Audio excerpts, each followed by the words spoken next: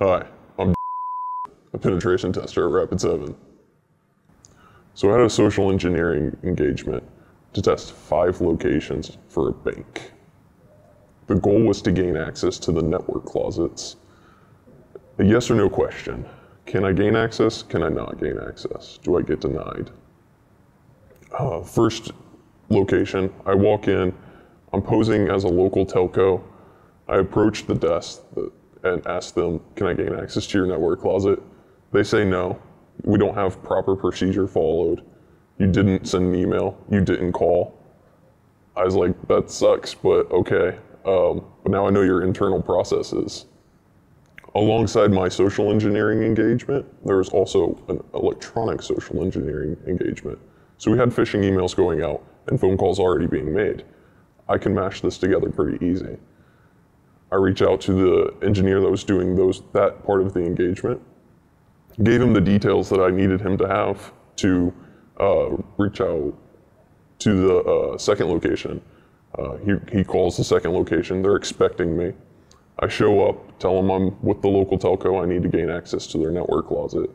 They tell me we still haven't received an email, so we're not going to be able to allow you to gain access. They start calling the help desk and they talk to their internal processes as well.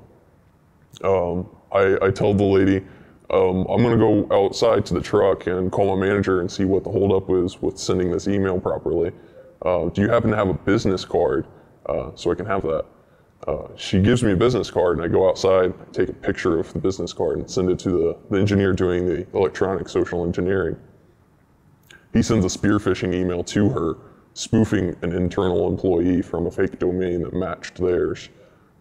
She accepts that as authorization and allows me to gain access to their network closet. I drop a wireless access device onto their network, connect to it from the coffee shop next door, start doing LLMR poisoning, grab a bunch of hashes, call the customer. He tells me, pull your device off our network right now. The third location, I walk in expecting not to get any access because I'm not putting in the additional efforts this time.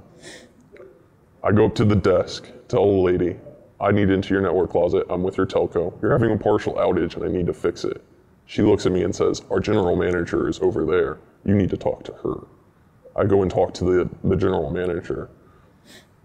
She looks at me, kind of looks me up and down, says, okay, come on back. She allows me right into their network closet. I lean back and take a selfie and send it to the customer. I've just owned you twice.